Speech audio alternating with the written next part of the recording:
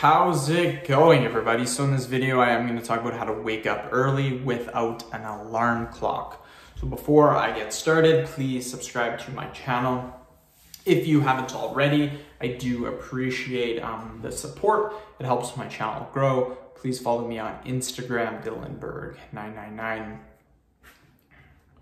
So to wake up early without an alarm clock, the key for getting up at any period of time is literally making it a habit. And what you could do, now here's the thing, what happens for me is literally every single night I get up to eat. It's a really, really bad habit. It's super hard to stop. And that's generally what happens for me is I get up every night to eat. The time that I get up is pretty well the same every single night. It's anywhere from around 1 to 2 o'clock is when I get up.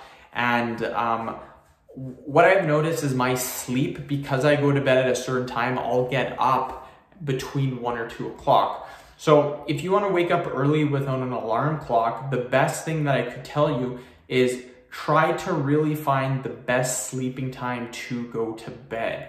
So for example, if you want to get up super early, try to go to bed at say 8 or 9 o'clock, and then you'll get up early without an alarm clock. That's generally what I do now is I'll go to bed at, I get up at 5:15 every single day. Every single day I'll get up at 5:15. I go to bed at about anywhere from 8 to 9 o'clock every single night. What happens is I'll either get up like 5 or 10 minutes before 5:15 without an alarm clock, like the alarm clock won't even go up. I'll get up at about 5 o'clock, 5:05, and I'll still have 10-15 minutes left. Or what'll happen is I'll get up at 4 to 4:30. Now that sucks, because if you get up at 4:30, I'm like, oh, I only got half an hour to sleep, or I only got about 45 minutes to sleep before I have to get up. So it all depends on when you go to bed. If I go to bed at say 9:30 or 10, then I won't be able to wake up at 5 o'clock. The alarm clock will go off every single time. It's because my body hasn't got enough sleep.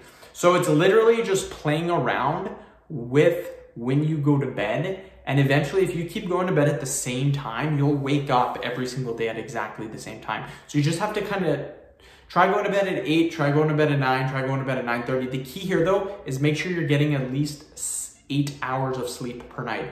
Don't go to bed at 1 and get up at 5. It's only 4 hours of sleep, not enough. You need at least minimum 8 hours of sleep. So end the video. Thank you so much for watching. Please subscribe to my channel if you haven't already. Please follow me on Instagram, Dylanberg999.